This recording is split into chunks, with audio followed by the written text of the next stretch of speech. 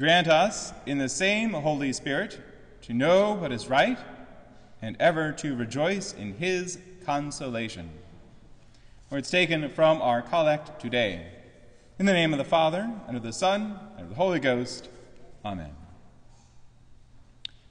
Today we shall consider the fruits of the Holy Ghost, what they are, and how to obtain them, specifically by focusing on the first two sets, or first two divisions of those fruits. And St. Thomas Aquinas will be our excellent guide for this. As you know, the fruits of the Holy Spirit are 12: charity, joy, peace, patience, long-suffering, goodness, benignity or kindness, meekness, faithfulness, modesty, continency, and chastity. We ask, what is the fruit of the Holy Ghost to begin with? Is it something that man does himself, that he produces, or is it something that's done in him? St. Thomas tells us that it's really both, that the fruits of the Holy Spirit proceed from the operation of the Holy Spirit working in man, but that, as we know, the Holy Spirit does not work in man without our cooperation, without our willing action and participation in his action in us as well. That's why they're called fruits, and that's why that concept of fruits is referred to by our Lord so many times in the Gospels. He tells us that by its fruit a tree is known, to say that man is known by his actions, by what he produces, by his works. He shows us in the parable of the talents, of the gold coins, that all the servants are given gold, which they don't produce of themselves, but by cooperating with that gift, it produces fruit, it multiplies. And the one who doesn't cooperate with the gift is harshly rebuked, appropriately harshly. Similarly, he rebukes the fruitless fig tree. He curses it, curses the barren tree, which represents the hard-hearted Jews. And he warns us in a similar parable that a certain unfruitful tree was given 3 years, given plenty of time, all the care it could ever need, all the opportunities that it needed to cooperate with. And yet, if it would not cooperate with them and bore no fruit, it was destined to be cut down and thrown into the fire. The fruits of the Holy Spirit work the same way. A man cannot of himself directly produce them. Otherwise, the pagans and the heretics would be able to have the fruits of the Holy Spirit. But they cannot, because they don't have the Holy Spirit. Man, however, must respond to the working of the Holy Ghost within him. So the fruits are neither all dependent on man nor all dependent on God, but the produce of God working in man who cooperates with his inspirations and graces. Just like that tree that receives those good things that the gardener gives it, the good care that he offers it. And what are the fruits then? St. Thomas divides them into 3 basic categories, along 3 lines. He says that the mind of man is set in order, first of all, with regard to itself, secondly, in regard to things that are near it, our neighbors, thirdly, in regard to things that are below it, our lower passions.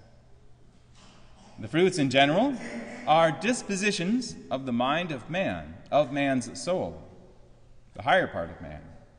They are good dispositions, proper orientations, we might say, with regard to things that are good and also with regard to evil things. Charity, the first of the fruits, which St. John Chrysostom says stands first because it contains all the others. Charity is that disposition of the soul of man to love God, produced in man by his cooperation with the Holy Spirit. As we hear in our gospel today, when man loves God and follows the commandments of Christ, without which we know there is no love of God, then the Father and the Son come and make their dwelling in his soul and give him the Holy Spirit. The fruit of charity is distinct from charitable actions, which are nevertheless necessary to produce it. It is the possession of God in the soul, the love of God in the soul. The second fruit, joy, follows immediately afterwards. For as charity is the presence of God in the soul, so we have joy when we possess that which we desire.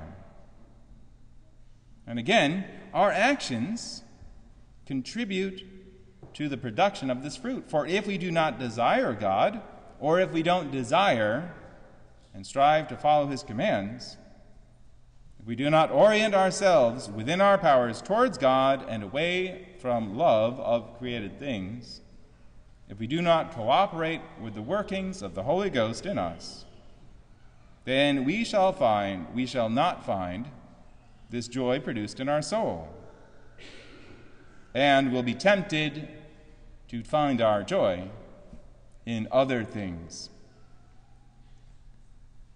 When a soul cooperates with the commands of Christ and the inspirations of the Holy Spirit, after joy follows peace, the fruit of peace. For when we have joy in God and not in the world, then our soul is oriented rightly, it's ordered rightly, it's placed where it ought to be, right? Just like something in your house. If it's, there's a cup that's balancing on the ledge, it makes you nervous. That's not where it's supposed to be. It's supposed to be over here. And when it's there, now we have peace. I have contentment.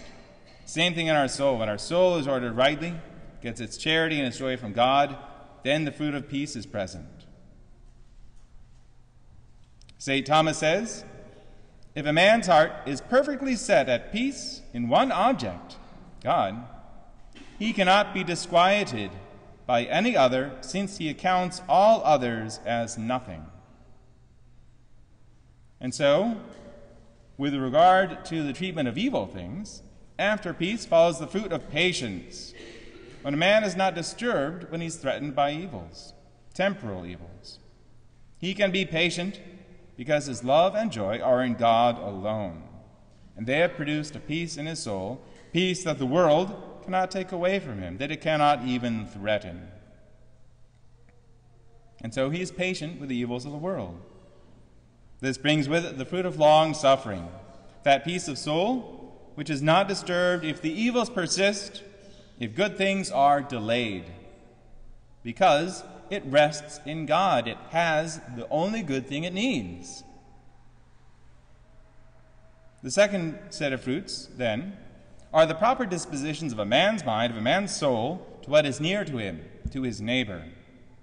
Thus, it is a product of both the action of man and the Holy Spirit that a man wills what is good for his neighbor, and this is goodness, that he is enkindled to execute those good desires, which is benignity or kindness. As with above, the fruit of meekness is when he suffers with equanimity the evils his neighbor inflicts upon him. Meekness curbs anger. Lastly, in this set is the fruit of faithfulness, fidelity, where a man refrains from doing or desiring harm to his neighbor, not only through anger, but also through fraud or deceit. We shall hopefully consider the final set next Sunday. But for now, let us examine our souls.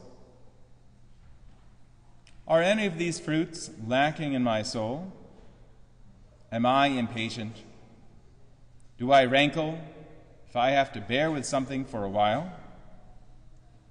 Am I swift to anger? Do I find myself falling into lying?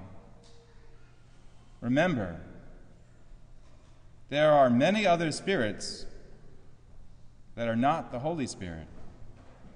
These spirits, too, can make an abode in your soul. So if you find that these fruits are lacking, or that they're meager in our souls, we must first ask, have I chased out the Holy Spirit? Have I sinned gravely and not confessed it, not repented it? Do I have any habits of grave sin that I am not willing to remedy? It's too hard. I'd rather stay in my habit. Am I a tree that refuses all the nourishment offered me? Am I like one who prefers to drink poison, to eat garbage, to breathe in poisonous gases, the evil smoke of Satan? Then it is no surprise if the evil spirits make their dwelling in your soul, and if they're producing lies and impiety, anger, resentment, pride, greed, lust, and so on. Because that's what they do. That will produce evil fruit. Now, what do we say if we look in our souls and we find that those fruits are there, but only to a limited degree? They're kind of small and bitter, hard, unripe, hard for us to produce. Like that year that's really hard on your garden. You're like, you're going to give me a little more. And it's like, nope, this is it. This is what you get. We must ask, if I am in a state of grace, then how fully am I cooperating with the Holy Spirit? The root of all these fruits are in the first set: charity, love of God, joy in possessing God, peace in being centered upon God and the things of God. Have I done what I can, what I need to produce that fruit in my soul? Am I trying to get these other fruits? Am I trying to be patient, long-suffering, have all these other things, be kind to my neighbor and good to him? How can I do that if I've neglected the most important ones? Have to do with God. If I haven't ordered things rightly, if I haven't taken advantage of good, healthy devotions offered me, if I have spurned them for secular entertainments, have I gone to daily Mass when I've been able? Have I gone to confession frequently, to adoration? Have I preferred to set my joys on created goods, or to set them on them first, and then to do only as much as I'm required? For if we only do what we are required to do, then yes, the Holy Spirit still lives in us in a little room there, but he struggles to produce much fruit in us. It's like one who is eating but not eating very healthy, or is breathing thin, heavily polluted air. He can walk, but it's with great effort that he even walks, and he sure can't run. And when he looks next to him, and he sees somebody, robust health, eating good, breathing good air, just doing the same thing that he's trying so hard to do, and just doing it easily, and he's just running the path of virtue, he's easily tempted to envy, to resentment, to impiety. There's something wrong with that guy. Going to Mass more than once a week, make me look bad. He's too pious. He's too devout. He cares too much about God. Too much. That's for Sunday. That's for Sunday. You know?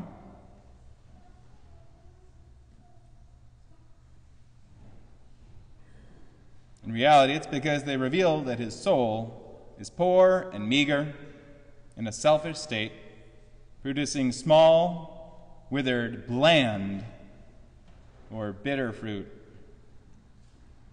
So let us then take full advantage of everything that the Holy Spirit gives to us, of all his inspirations to make good habits, to do good things, to pursue those fruits in our soul, beginning with the first ones, beginning with our devotion to God. To follow the commandments, of course, to follow the duties of our state and life, to use all the gifts that he gives us, not just to walk the path of the commandments, not just to walk through our duties of state, just to do them kind of because you have to and begrudgingly, but to do them joyfully, to do them eagerly, to run down the path of the commandments, to run to our duties of state. Let us ask his help to increase our devotion. Again, so that instead of just trudging along this path, we may run down it, embracing all the good that the Holy Spirit so desires to produce in us. And of course, as in all things, you have no better example than our Blessed Mother. And if you don't believe me, then believe her. What did she do? What would she tell you to do? Her soul was in a perpetual state of accepting continual grace from the Holy Ghost. From the moment of her Immaculate Conception, she began growing. Her soul began growing in grace, producing fruit. She was producing fruit for those 9 months while she was in the womb of her mother, St. Anne. And every time she produced more fruit, she'd multiply that, going up exponentially. You imagine all the graces, all the fruit that was produced in her soul by the Holy Ghost in those 9 months, growing exponentially. Then all throughout her whole life, every single thing that came into her life, the good, the bad, everything was taken up and increased the fruit that she produced, such that even from the moment of her conception, she produced more fruit, more good for God than all of the other saints combined. Now, we may not have the advantage of being immaculately conceived, but we all have a choice. We all have those moments when we're tired. We can't choose not to be tired. That happens. But we can choose to be kind when we're tired or when we're sad. We can't choose not to be sad. Good luck with that. But we can choose to love God when we're sad, to be good to our neighbor when we're sad. We control that. So let us ask our Blessed Mother's intercession. Let us keep her close to us all the days of our life. In the name of the Father, and of the Son, and of the Holy Ghost. Amen.